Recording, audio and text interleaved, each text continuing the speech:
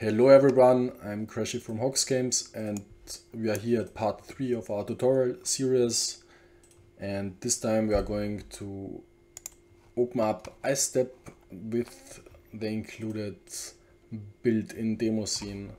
For that, having selected 3D Core is the right choice, and this project name I'm going to call it iStep tutorial built-in. And let's create the empty project.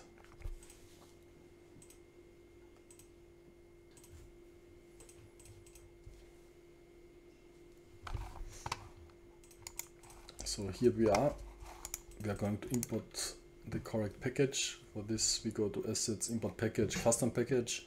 Since iStep is not released at the time that this tutorial has been created, we do it the manual way and not through the package manager. So we import iStep,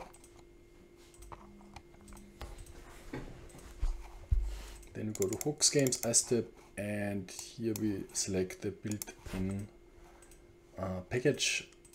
This is the demo scene for the built-in render pipeline, and we import this one. So here we are at this screen that the people who watch the other videos should know.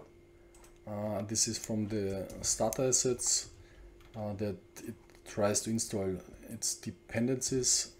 We press yes to install the dependencies, and this is going to restart Unity, and this is what is going to happen right now.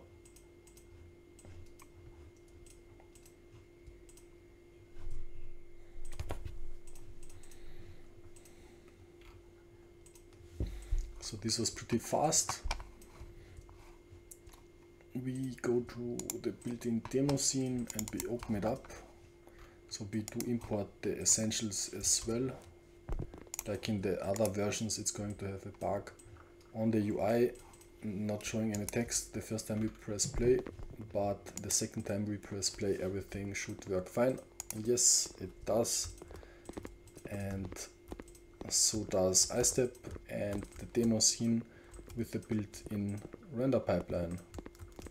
You see everything is working fine. The footsteps system, everything works. Exactly. The only difference from the packages that were included from within the subset of the starter assets in comparison to the other demos is actually that here in this list the post-processing is also included, and this is a small difference to the other dependencies that are installed. The other packages only install the first two, and the built-in pipeline needs the post-processing stack for having these visuals that you see right now. And yeah, that's it for this tutorial.